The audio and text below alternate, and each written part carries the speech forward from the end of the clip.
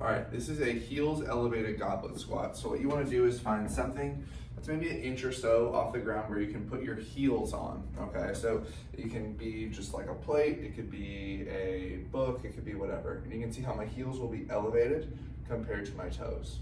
When you're doing this exercise, you can do it body weight, or if you want to scale it, you can use a kettlebell or dumbbell and hold it in your arms like this. And I'll show that while I'm doing this.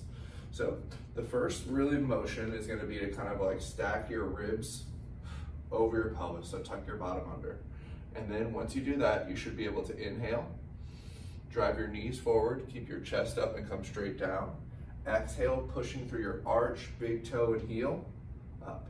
Inhale, exhale. And you can go down as far as you would like, as long as you're controlling your upper half, okay? So here and here, I'm gonna reach forward, I'm gonna bend the knees, I'm gonna tuck the bottom, inhale,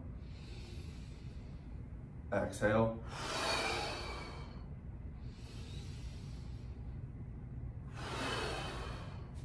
Then you'll repeat that however many sets and reps have been prescribed.